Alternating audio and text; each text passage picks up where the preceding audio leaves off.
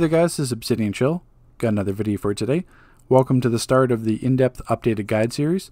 What I'm going to be doing is going through all of my previous guides and updating the relevant information, tips, tricks, artifacts, rotations, single target, melee, range rotations if there's range. Because a lot of the guides, especially the controller ones, were done almost a year ago, so there's definitely updates to most of them. So what I'm going to be doing is touching on all that information here. The big change around this time is that I will be doing precision rotations as well for single target and melee. The range single target or range precision is just dueled for your shot, so that doesn't really affect anything. But I will be covering basically all of everything to do with the power set. So precision might all in one video. Since this is basically just focusing on the updated material, I will link to the previous guides just so that if you need to have some background information or more in depth, all the current guides will be linked in the comment section and at the end of the video. So this is gadgets, so you'll have the gadgets in-depth guide updated linked at the end. And then as well, this is just going to be covering on the rotations themselves. I'm trying to keep this a bit shorter, straight to the point. So I'm not going to make it like an hour and a half long each time with tons of raid footage and testing and all that, because it's already been done, or there's other videos on my channel that show that as well. So this is going to be straight to the point. Here are the rotations, here are the specs, anything that's changed. Here you go. So let's start this now. Okay, to touch on the gadgets might side of it, hasn't really changed much. Once again, from the in-depth guide, you're still kind of specing the exact same superpowered spec: critical attack chance, critical attack damage, maxing in might, putting the rest in health. In terms of iconic powers, Sonic Cry, and you're not necessarily using Neo Venom Boost. I take it just in case I run it. Same thing, you don't need to take Whirling Dervish. Speed Drain just in case you need it. The supercharges are what's more of a choice with gadgets. So on stealth, EMP on stealth, just because the dovetail, it just, you'll see in the clip, or you'll see experience even if you try it yourself. It just, EMP doesn't always work on your main loadout because of the dovetail. If you use it within like a couple seconds of stealth, the dovetail from EMP is going to kick you out of stealth, and it's being an annoying issue since that revamp. So EMP just works a little bit better, or it's a bit more practical on stealth itself, and then have like PDR clips into it. Either that, or you'd have to use EMP at the very start. So I have to do like Cyclone Push, Jump Cancel with Turret, EMP, and then do the rest of the rotation. It makes it a little bit awkward there. Plus, it's lower parsing. So, and in terms of the supercharges, you're just kind of picking your pick. If you're going to a raid with a full supercharge, use Bunker Buster. If you're, I'm using Eye of the Gemini, so if I have a speed drain every 30 seconds, I can use that, or Neo Venom, just depending on how much supercharge I'm earning. But since I'm running the book as an artifact, I'm not earning as much supercharge because the books can be slightly higher damage compared to running the Soul Cloak, because I'm not really getting much benefit out of the Soul Cloak because I'm not earning that much supercharge with gadgets compared to, like, say, like an Earth or something using Unstoppable. So I'd rather have the extra pet damage, act as another extra dot, and then have that instead of the Soul Cloak, just to kind of supplement that damage. But in terms of loadout, the only, I wouldn't say drawback to gadgets, but I'll tell you up front just how nature is with acrobatics. Super speed just works very well with gadgets. You've got Cyclone Push, Tornado Pull, Whirling Dervish. Where's the movement boats? Super speed. Like even Vortex Trap is good for Prec. Prec melee, Tornado Pull, Cyclone Push. Obviously Dash Attack is a really good shield in case you're doing using your controlling or whatever, or solo content. Speed Drain's a decent supercharge that always can proc the Gemini. You've got Dervish. It just super speed lends itself very well to being gadgets. So that's why a lot of these abilities you see me using movement mode powers. Like I'm always using Cyclone Push in the melee, always using Tornado Pull in the single target. So you don't have to be. You can get away with acrobats, but you're going to lose some damage. But flight and skimming, same thing. It's gadgets is one of those power sets where if you want to maximize it, you're gonna have to be super speed. If not, then you're kind of subbing in powers and don't feel obligated to go super speed. But if you want to maximize your potential with gadgets, is going to be a super speed movement for the DPS at least. Okay, so on the singles target side, obviously everything's still the same spec wise. Iconic powers, you have to take Heat Vision, Super Speed. Now you're taking Tornado Pull instead of Cyclone Push. Loadouts.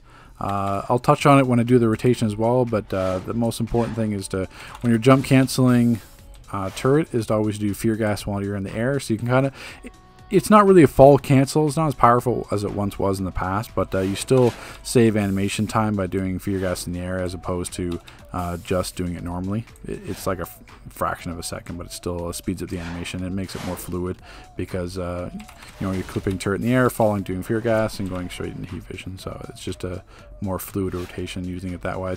So you've got the fear gas dots, you've got the heat vision dots, and then the burst from taser pull and tornado pull. And then on stealth, you have the regular cuff them and surprise attack clip with your supercharges. So let's get into the rotations.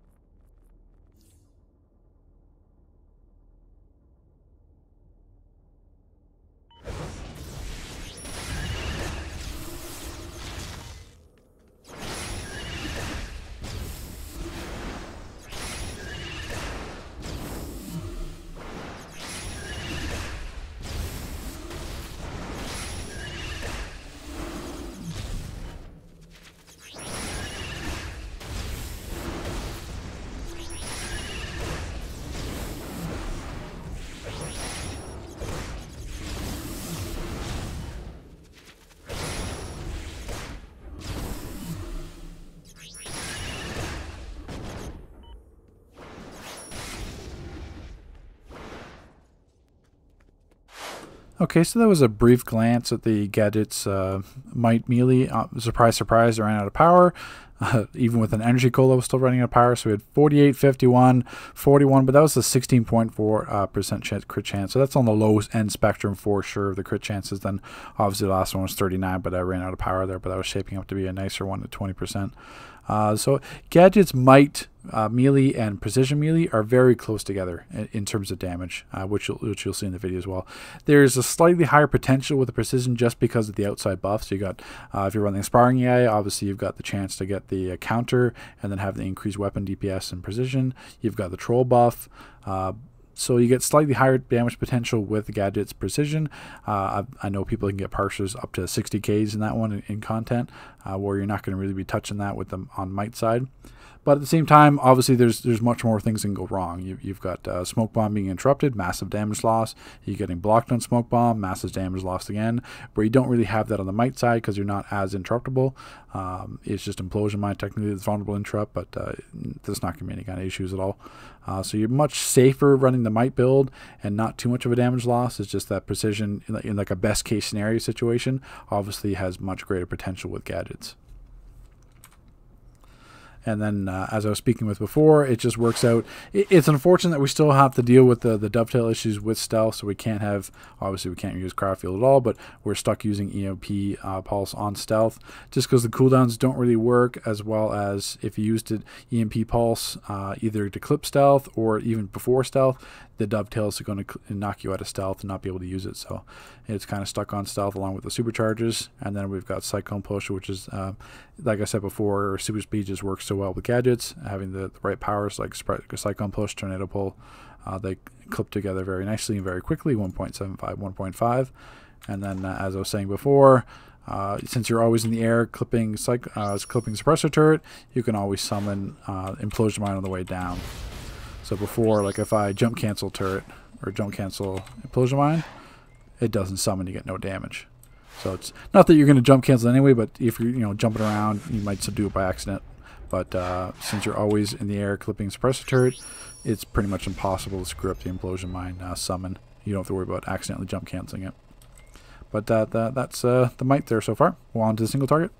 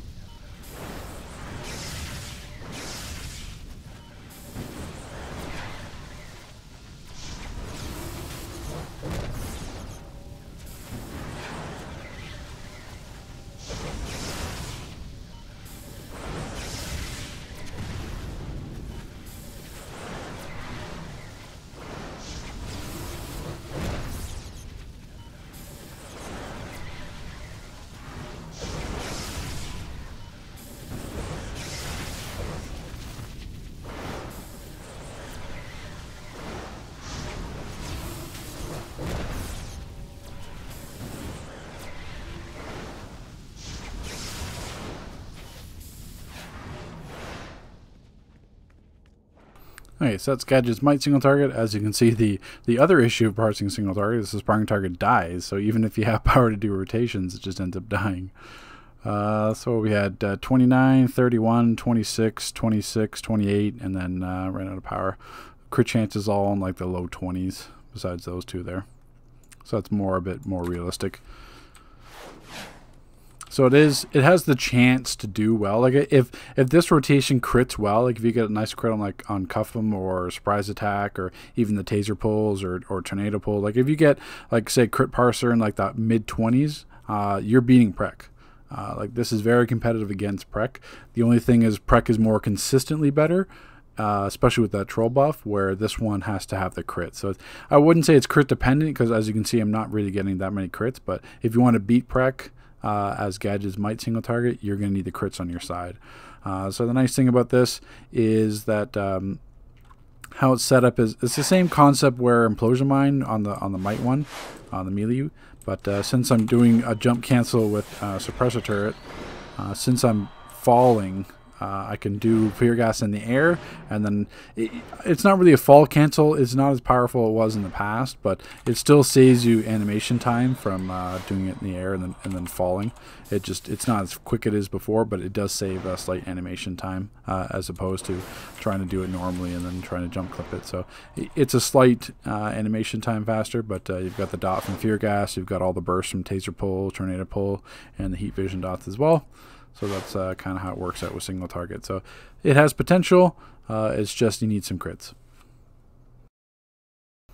Okay, for the precision side of gadgets, once again, like I said in the might side, super speed just lends itself very well to gadgets and precision in general. You've got phase dodge. In the melee, you've got the whirling dervish and vortex trap weapon tap cancel if you want to do that. You've got tornado pull and the single target, so it's just very well oriented for single target or for precision in general, gadgets especially. In terms of the melee, actually we'll go into spec first. Spec, obviously weapons expert, critical attack chance, attack damage, everything to precision. If you have the cog, you'd put everything into health. If you don't have the cog, you put everything in might and power. In terms of the artifacts, you're always going to have the venomous dispenser. You may or may not always have the Grinorum artifact. It's very handy. It's 4% might, 4% prec, so you get both a buff on both. The day setup isn't necessarily important whatsoever to gadgets. It's just extra pet damage, that's all it does. So it's like having a secondary robot psychic. And then for the third artifact, ideally you would have the sparring eye, so you get the weapon damage and from the weapon DPS precision buff if you successfully counter an enemy. If you don't have the sparring eye, then you run the cog. So that's the ideal third precision artifact. I just don't have the cog or sparring eye because I'm not primarily a precision DPS. In terms of mods, you're going to have the critical battle display 3 in the head, back mod, accelerated suppressor turret, neck mod, you're going to have relentless precision, obviously you're going to have blast adapter in the weapon.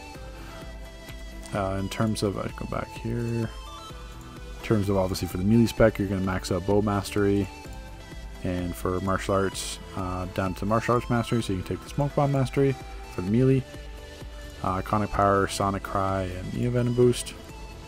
And in terms of the loadout itself, now your mileage may vary in this. I personally found a little bit higher damage with napalm grenade instead of foam. I know a lot of people use foam. Foam, you don't benefit the PI. There's nothing that precision uses to set up electrify or burning to take advantage of that PI from foam. I just, for whatever reason, just found a little bit more success with napalm grenade. You can try both, but that's pretty much the only change. You'd be subbing out either napalm or foam in this rotation. So you're clipping sonic cry with battle display to start off with, then doing smoke bomb into P-dart stealth, and doing EMP. If it's a single target enemy, you could do the cuff 'em clip to get some single target damage, and then EMP. Then you just have your supercharges on stealth. And then you're clipping, doing smoke bomb again, going into napalm grenade, jump cancel with suppressor turret, regular smoke bomb, then napalm grenade, jump cancel again, into sonic cry battle display, and you'll see when I do the rotation how the cooldowns pretty much line up all together. So we can touch on the single target side. And single target side, nothing changes spec wise, exactly the same, and the only difference would be if you have the cog or sparring eye. Now you just have to make sure you take tornado pull. You can take phase dodge too, just I I don't use it in this particular setup. So with this one, you are doing Tornado Pull, Battle Splay, and Suppressor Turret clipped at once with Robot Sidekick out. Make sure you have Robot Sidekick on Stealth as well, or it will desummon. And then basically you're just doing Taser Pull, Stealth, clip with spread, or sorry, Taser Pull, clip with Stealth, and then Stealth and Surprise Attack. And then you have your supercharges on Stealth there as well. And then basically once you're out of that, doing Flurry Shot again, they're Tornado Pull, clip with Suppressor Turret, Tornado Pull, and then Suppressor Turret clip, and then after you do Flurry Shot again, all three will be up, and you basically restart the rotation. So you got the Robot Sidekick pet damage, you've got the Grenorm pet damage, and then you've got the burst from Tornado and Taser Pull, and that's pretty much it for single target. So we'll get to the rotations here. In terms of artifact or trinkets, etc., same thing. Shadow Bat, which is basically the Seahorse. You run the Shadow Snake for AoE melee, Green Crystal Turret, stuff like that. But it's pretty straightforward from a spec wise, what you expect for it, and you'll be able to see the.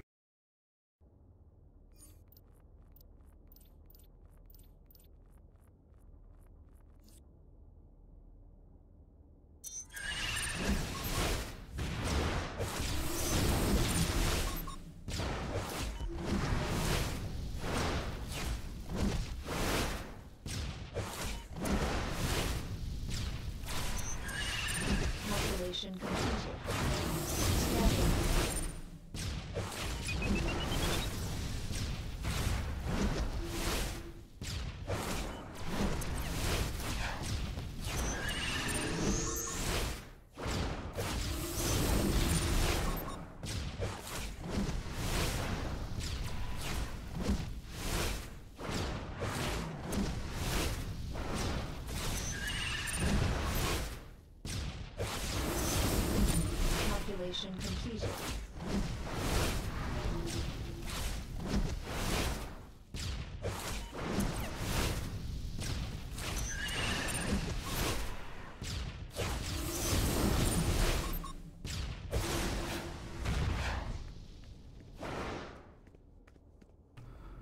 Okay, so you get just the rotation there. Where did it start? 47, 50. You can ignore the 38 because I screwed up the soda clip. Plus, it was a 19% crit chance, so toss that one. 52, 44, 52, and this is all without the troll buff. The troll buff you're going to have constantly within the instance, with any instance that you run with the troller, and that's another 20% weapon DPS and precision on top of that.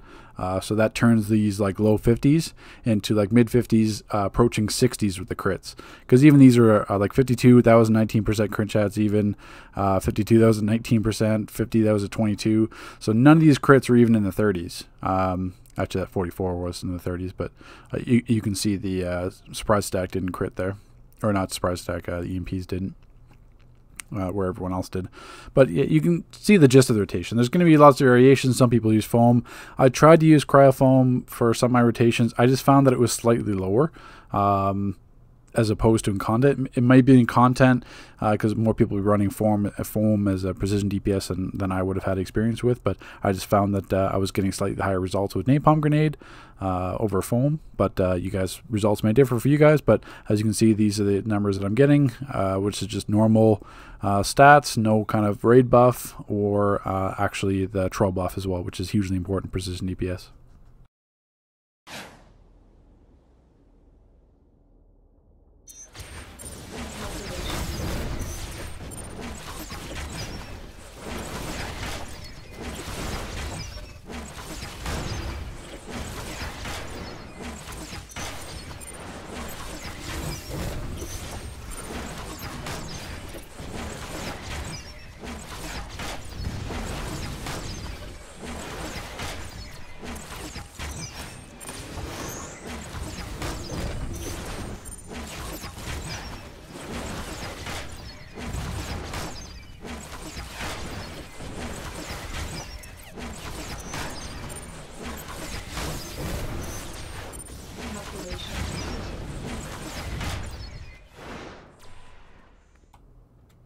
Okay, so you get the gist of the rotation there. 29k, that was on a 17% crit chance, which is nothing.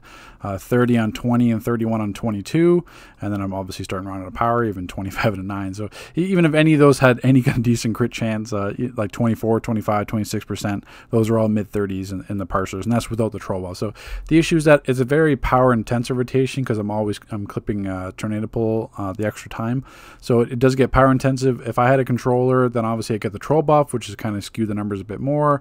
So if you want me to in future videos have the troller for these precision testing so I can do the rotation more often if it's power intensive, but then account for the troll buff. But it's up in the air. It depends what you guys want in terms of my testing, because obviously the troll buff is going to give that 20%, which is going to change all those numbers drastically, but that's what we're going to have consistently in the raids from a DPS perspective view from precision.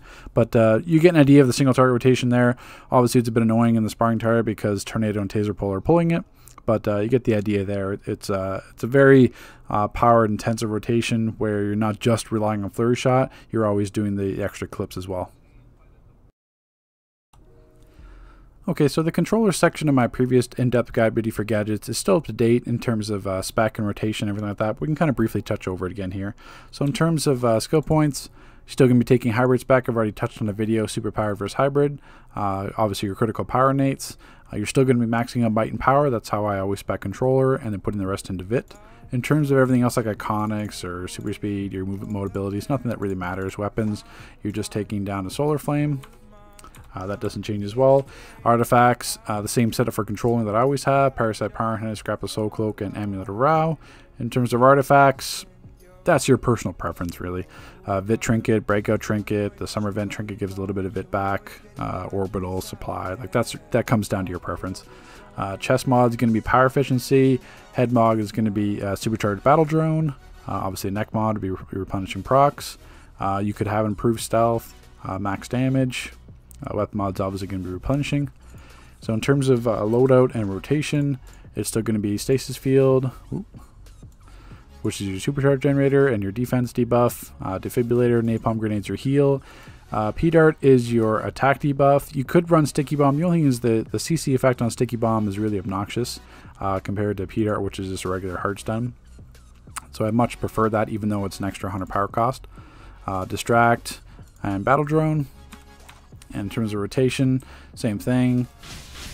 Clipping Supercharge Generator, first debuff, second debuff, wait, and back into it. You can also clip the other Napalm Grenade again like this, if you have the power. It just helps with Supercharge regeneration, but that's essentially how it is. Oop, missed it there.